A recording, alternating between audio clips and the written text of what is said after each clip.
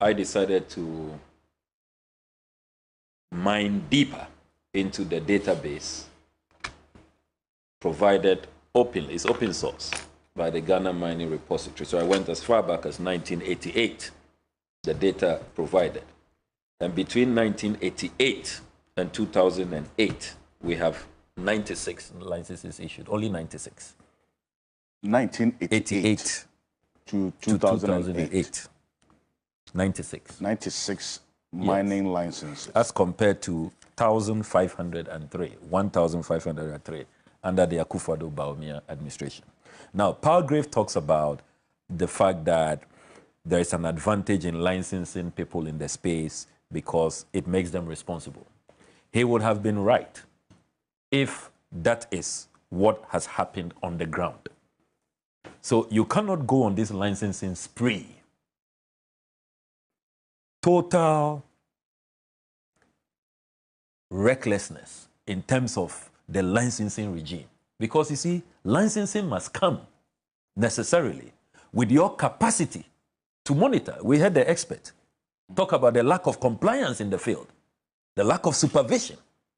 So when you are issuing these licenses, like there's no tomorrow, what is the capacity, particularly of the Minerals Commission, of the Environmental Protection Agency, to make sure that these people you are granting licenses to comply, follow the rules? What is even your staffing strength? Have you employed people? Have you opened offices across the country where this mining is taking place to be able to make sure? Because you see, human beings as we are, if there is really no supervision and people believe they will get away if they engage in irresponsible mining, if they enter forest areas, if they mine in our river bodies, which is not allowed under Ghanaian law, if they know that they will do all of this without reclaiming the lands, and the authorities don't have the capacity to be around, to be there, to supervise, then what is the sense in engaging in all of this massive issuance of licenses? But you see, Alfred, you have not heard the worst. Let me reveal to you this morning that, to my shock, and I'm sure many Ghanaians will be shocked this morning, particularly Organised Labour, to my shock, whilst the president was meeting Organised Labour that same day, will you believe that new licenses were being issued for these companies to start mining that same day, the 3rd of October? Are you saying that just today is the 5th? So yes, what? 3rd October, 2 days ago, 11 new licenses to companies. Shocking. And this data is available on the Ghana Mining Repository. And I'm going to go through the companies. I see. Whilst the meeting was going on, 11 companies were issued with licenses to start mining on the 3rd of October. 11 companies. 11. And they are Richland Mining and Trading Enterprise, Confidence Mining Enterprise, Grade Mining Enterprise, Ajobia Mining Enterprise, Techimresu Mining Enterprise, Precious Awudu Mining Enterprise, Internal Mining Enterprise, certainly internal affairs, you know, a lot of internal shenanigans. Ajobia Mining, Techimresu Mining Enterprise, Akufo-Addo Mining and Trading Enterprise. Very interesting names. Akufo-Addo Mining and Trading Enterprise. And Adikanfo Titefo Mining and Trading Enterprise. 11 of them. And that same day was the president on the 3rd yes, of at October. a time that everybody is saying that suspend this issuance of licenses. We want a ban on all forms of mining. We want a state of emergency. At the time that there is all of this upheaval, hue and cry by the Ghanaian people, As we speak, people are being held in prison cells unconstitutionally, in flagrant violation of Article 296, abuse of discretionary power, high-handedness, Gestapo arrests, people who had even no business with the demonstration, some of them innocent bystanders, some of them held even beyond 48 hours. The police has admitted. Total violation of the Constitution, abuse of office, flagrant violation of human rights. Even those who are demonstrating in solidarity of these people, look at the number of police personnel deployed. I ask myself, the bad guys, I call them mass murderers. These mass murderers who are hell-bent on killing all of us. I heard the Ochihini a few days ago say that he has seen the deformities himself. Babies are being born with deformities in his area. We know that the dangers to our health, cancer, liver disease, kidney failure, and all of that. And you are saying that... And these security personnel are not interested in the bad guys. They have left the Galamsey sites. I have been there. I'm doing a lot of oversight there. No security. They are having a field day, the bad guys, those destroying our river bodies. And it is rather the good guys standing up against Galamsey. I am so upset this morning that as a nation, look, it's a scar on the conscience of all of those in authority who are doing this to these young people, violating their rights, mutilating their human rights in this manner. And yet, whilst the president pays lip service, look, in this country, what have governance experts, constitutional lawyers said? Have they all not agreed, all the experts, I added them, that under the 1992 Constitution of Ghana, the president of Ghana has too much power? Look at what is happening to the demonstrators. Is that not we have all agreed? That the president has too much power. See what is happening. Ama Governor, Felicity, Vamawo, and others. Look at what is happening to them. President has too much power. Everybody is pandering to him. That's what he wants. See what the president did to Dom Level. See how the president is appointing MPP hacks into the judiciary. Known partisan hatchet men and women.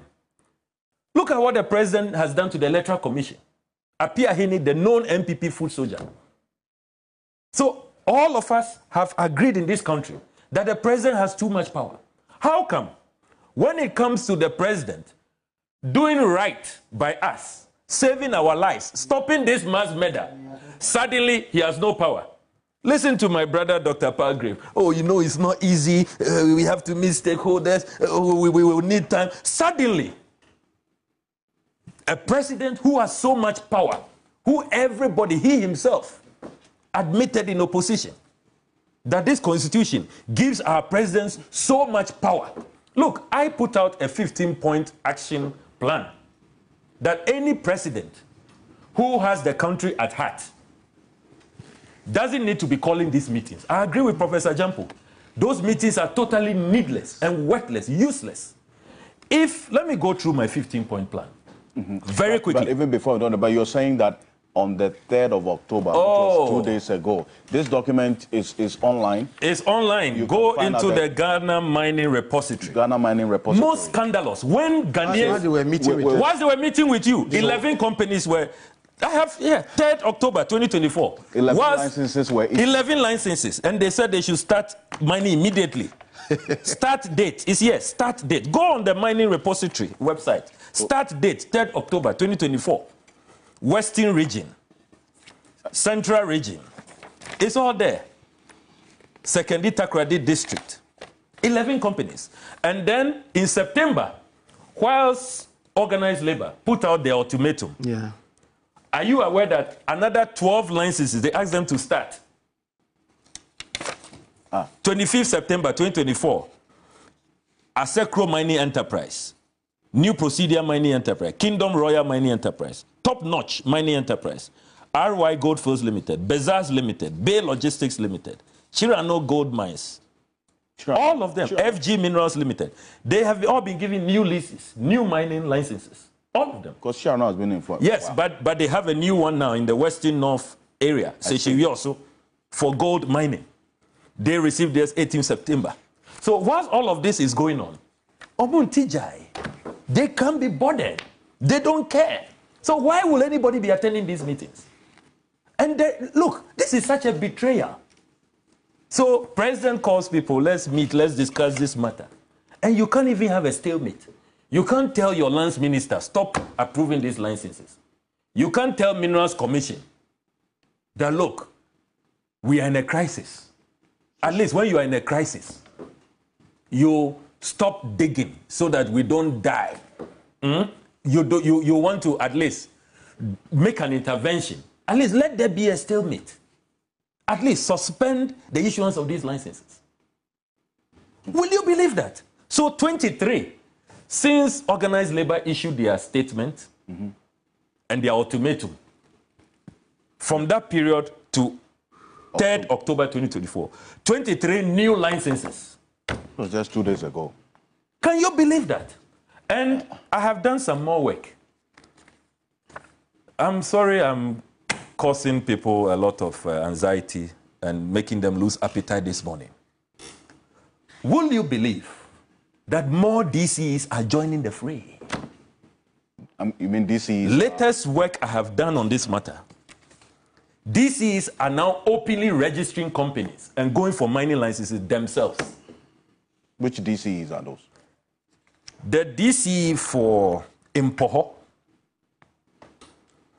on the 18th of October 2023, registered JK Sem Mining Company Limited. JK Sem. JK Sem.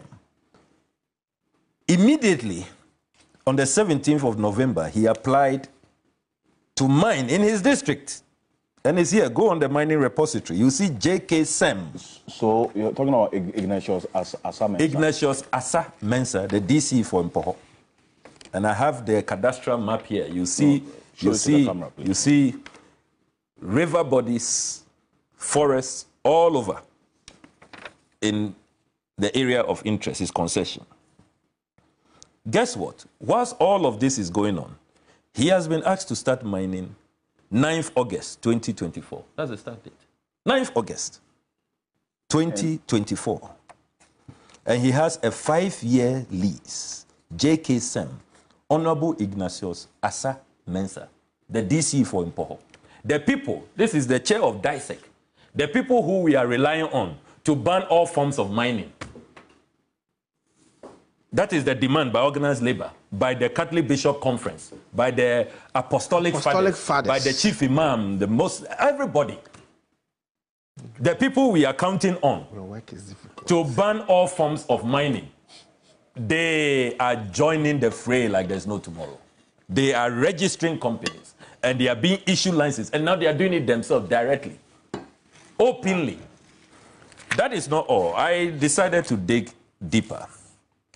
Then I discovered that Honorable Frederick Crunchy, MCE for Amenfi East, he hasn't heard all the things going on Tijai, on T, he can't be bothered. He also registers Kofreze Construction Limited, Kofreze, Kofreze. I hope I'm pronouncing it well. Yeah. Kofreze Construction. And when you go on the Ghana Mining Repository, he has also been issued a license in his area, Wassa Amenfi East. The people who are to protect, head of DISEC. And he is to start mining. Indeed, he has started mining since the 21st of March, 2024. The Honorable Frederick Crunchy, MC for Amenfi East. So, you see what is going on? Okay. The president is not cracking the whip. They are pampering those who are involved. We've talked about Wontumi. You remember the Minerals Commission issued a statement. The Lands Minister issued a statement that Wontumi was not licensed to go into the Inrem forest. Yet nothing happened to him. We were told that there was some investigation going on. Nothing has happened. So, are you surprised? more and more of the president's appointees are joining the fray. And where is the source? What's the source of this document you're putting out? Go on the Ghanaian Mining Repository and look for Kofreze Construction and Engineering Limited. And then you can make a formal application to the Office of the Registrar of Companies for who the directors are, who the owners of these companies are. Yes, because we haven't independently checked, so I just need to... Yes. So these are my sources, official sources. So look at the crisis we are in. At a time where we face an existential threat, President invites Organised Labour to a meeting, and 11 new licenses that same day go and start mining when people are calling for an overall ban of all forms of mining. Then you go into the companies who are being given latest licenses, and you see heads of DISECs, the district security councils, the municipal metropolitan security councils, the people we are relying on to stop the menace, they are neck deep. And then you see, Palgrave was talking about economic benefits. Look, there can be no economic benefit that can equate one human life. No economic benefit. No economic benefit. Look, if all the monies we have received, look at how much came in from COVID. They don't talk about the COVID windfall. Billions of Ghana cedis. That didn't save our economy. We are bankrupt, we are insolvent, we have been downgraded by all the sovereign rating agencies, from Fitch to Standard & Poor's to Moody's. We have, for the first time in our history, forced even pensioner bondholders to take a haircut. Everybody is taking a haircut. Even if you are as bad as me, you are forced to take a haircut. So, economic quagmire, despite all our resources. So, it is not a matter of money coming in. In any case, I did some work on the other notorious company, Elite Minerals Company Limited, owned by the same presidential daughter's ambulance cabal. Elite Minerals is owned by Awo Mensah, who is a business partner to Edwina Akufo-Addo. They set up Insiom Nam. And Alvin Mensah, who is another business partner of the president's daughters. You know, remember I exposed them in the infamous ambulance procurement scandal, in the $34.9 million ambulance spare parts scandal. I discovered that the same cabal is neck deep in this mining crisis. I decided to intercept their tax obligations. I have a copy here. And over the last 3 years, they have made, I'll give you a copy you can be perusing. These are the intercepted tax payer ledgers. The tax records of Elite Minerals Company Limited, the company associated with the president's daughters. Now, over the last 2.5 years, they have made 53 million cedis, and all they have paid, according to tax records, and if you notice, from 2021, they were always, you know, defaulting, they won't pay, GRA has to find them, write to them. You see that, you see that in the documents, it's all there. Reluctantly, they have paid only 132,000 Ghana cedis. Can you believe that? Despite all and it's in flagrant violation of our laws, how much mining companies must pay. So these companies are not even paying their fair share. So there's penalty of some 1,000? Yes, many penalties, very notorious company. Okay. Notorious, and the impunity. And you see, if anybody tells you that these companies, look, companies that will not be compliant, that would mine in water bodies, will be so reckless, they clearly will not even pay taxes. They will be evasive when it comes to their tax obligations. So look, let us be very clear. Okay. We are where we are because of official complicity. The work, the oversight work that we have done, it is clear that there is no commitment. No commitment. I made reference to the 15-point action plan that I reflected on and said that, look, if you have a Ghanaian president with so much power, as we have all admitted, I said, one, the first thing that any president committed to this fight to show goodwill, good faith, will do, one, instruct the Attorney General and the IGP to discontinue the unconstitutional harassment of all anti-Galamsey protesters. That's the first thing any president who cares about the people will do. Two, sack all regional ministers who have failed to prevent Galamseys as chairs of their respective regional security councils. Three, sack all MMDCs who have failed to stop Galamsey as heads of their respective municipal, metropolitan, district security councils. It's because of not sacking them. That is why others are joining the fray. At the DC for Impoho and Amenfi East and all of that. Four, reshuffle the ministers responsible for lands and natural resources, environment, science and technology, innovation, national security, defense and the interior, and various agency heads under them, such as the EPA and the Minerals Commission. Five, recall all police commanders and national security operatives in Galamsey enclaves. Have you seen the footage from Enyinem? There's Galamsey going on right behind the police station. At Enyinem. We'll show some of those videos in a bit. Right behind the police station. And all these police commanders are still at post. Impose a 5-year ban on all forms of small-scale mining, not to be issuing licenses. You call labor, oh, come for meeting. Whilst they are at the meeting, you are busy issuing licenses. Then 7, deploy the Ghana Armed Forces to protect our river bodies and forests under a new paradigm which eliminates political partisan control. That is what Professor Jampo was talking about the top military official who spoke to him. If you deploy them and say that, look, this is a professional, do your work as celebrated Ghana Armed Forces, acclaimed across the world. No political interference. You will see. He was talking about a day. Within hours, all these folks will run out of the place. And in a few hours, this Galamsey threat will be over. 8, immediately stop the issuance of new mining licenses. 9, carry out a shake-up at Ghana's embassy in China and put in place an extremely strict criteria for the issuance of Ghanaian visas to Chinese nationals. 10, launch an aggressive scientific Green Ghana program to restore and regenerate our river bodies, embark on massive afforestation and reclamation of all Galamsey lands. 11, provide free comprehensive medical screening and treatment for all Ghanaians affected and exposed to the health dangers. We are talking about all these people suffering diseases, deformities, and all of that. Who is taking care of them? Who is looking out for them? 12, impose hefty fines on these small-scale mining companies who have violated our responsible mining laws and use these funds for environmental regeneration, public health assistance, and water treatment support. 13, agree on a roadmap to ensure that after the 5-year environmental recovery ban, all small-scale mining is prohibited so that we use only a state-owned company, which will make sure they employ locals from those communities and totally prohibit private small-scale mining by private companies. Right.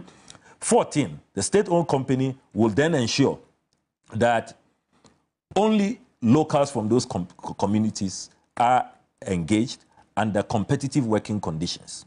Then, finally, revoke LI 2462 and pass new legislation under a certificate of urgency to make it illegal for politicians and any other person to engage in the advocacy and promotion of Galamsey and impose stiff sanctions for this, for all those caught violating the law. I mean, what is difficult about this? For such a powerful president under the 1992 Constitution, which creates this imperial monarchy, this all-powerful president. Right. You are telling me that you are now, with all of this national security apparatus, all these accoutrements, all these weapons, this armory, you control the police, you control the armed force, you are commander-in-chief, you are helpless. You suddenly don't have power, but you have power to be harassing and intimidating people and descending on innocent, harmless demonstrators. Now I must conclude with my revulsion, utter disgust. I am totally appalled by the statements that leading politicians are making in this fight. They clearly don't get it. My colleague in Parliament, I mean, hitherto had so much respect for him. Dr. Ayuafree, chairman of the Health Committee. The irony. Oh, he's an MP too. Member of Parliament for Efidasi Asukori. Chairman of the Health Committee. The Health Committee actually should be convening. He should be convening a crisis health committee meeting in Parliament. I would have loved to attend even as a friend of the committee, because I'm not a member of the Health Committee. To look at the crisis that medical doctors, public health practitioners are talking about. Then you say that you will not ban galamsey today or tomorrow. And then you are seeking to engage in cheap partisanship. That it is we in the NDC who have imported people and told them that go into the rivers. That's where we want you to mine. And you are a government. You didn't do anything. A government. You are advertising your incompetence, your ineptitude. You couldn't stop these nation wreckers and arrest them. It is rather, I'm a governor. Bakavomawo, Felicity. They are the ones you have arrested. But the bad guys, the NDC brought, you say they brought, you couldn't arrest them. And you are standing on a platform advertising such crass incompetence. And you see, what is even more shocking, Alfred, we have to speak the truth in this country. What is this man's designation? What gave him the capacity to go make this bold declaration? He is Bawumia's Middle Belt campaign coordinator. How come, as we speak, Bawumia has not distanced himself from his campaign coordinator? He hasn't fired him. Shocking. Does Bawumia endorse those statements? Was he speaking on behalf of Bawumia? And this is the second time. I saw another video by your network. Mreku Duka, who is Bawumia's coordinator for mining. And those who know Mreku Duka very well were shocked when they heard the announcement. I won't say more. But in that video, saying he endorses galamsey. Well, he said that the call for a ban on small-scale mining. Yeah. And galamsey it's not one that has been well thought through, and it's going to have far-reaching consequences. And Bawumia was not sitting, endorsing illegal mining. Bawumia was sitting there. Bawumia was sitting there. Bawumia was there. And all of these people who are key elements, chief architects of the Bawumia campaign, have not been sanctioned. What does that say about Bawumia and the fight against galamsey? What does that say? Look, you recall in the United States of America, when the Americans said that, look, President Obama's pastor, they don't like his sermons. He's very divisive. He's inciting the people. He's incendiary and all of that. The Obamas issued a statement to distance themselves. When it continued, they issued another statement that they have even stopped attending the church. They won't go again. Please, Americans, please forgive us. We won't go again. That is decent leadership. Respect for the people. These people are rather being hailed and being supported. Then there is the other statement by Gideon Boako. I mean, I couldn't believe it. Bawumia spokesperson, Gideon Boako, puts up a post which says, hypocrisy is when we gloss over the polluted Odo River and Kole Lagoon in Accra, but demonstrate over a polluted Pra or Tano River outside Accra. Can you believe this? Calling all of us, organized labor, all these eminent bishops and everybody, hypocrites. Because we haven't seen the Odo River. Hey, what's happening in this country? Then the worst one has come from Richard Ahiagba. As for the Asante Akim South MP, who says we will lose our seats if we impose a ban, I think that he should be just ignored. I mean, seats. So political power is more important than human lives. I need to talk about Richard Ahiagba's post. Because that is most offensive. Richard Ahiagba, the MPP communication director, posted this. Is it true that the leadership of Organised Labour received 400,000 Ghana cedi donation from the NDC If it is true, is organized labor raising funds for anything? If yes, have they approached other political parties for donations?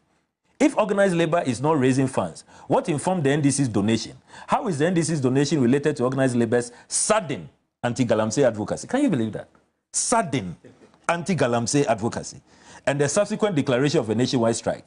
Is it a mere coincidence or is there more to it? I would vouch for organized labor, but that won't be enough because it smells fishy. Galamsey is a menace. Let's not politicize the fight to defeat. Can you believe that? That all of this, look at Professor Jampo.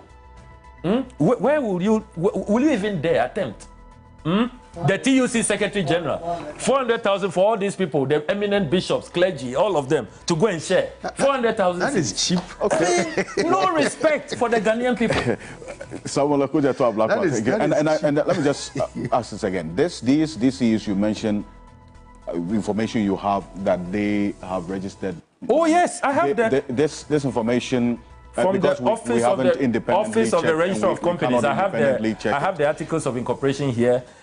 All the incorporation documents are here. I'll give you copies. Okay, and it's on the mining repository. And their companies are captured at the Ghana Mining Repository for having received licenses to mine. And when you go to the areas, we've done the cadastral mapping. You see river bodies there. There are forests there. We'll check We'll check it. What is going on in this country? And also do our own verification here as well. Because we haven't independently checked. People are out to just commit mass murder, to just kill us. Thank you. Samuel Akufo-Addo Ablakwa is Member of Parliament for the North Tongue constituency. I would need that. And I'll show you these rivers that in fact, one of our viewers who is a Forestry Commission officer sent us this. Just on the screen there.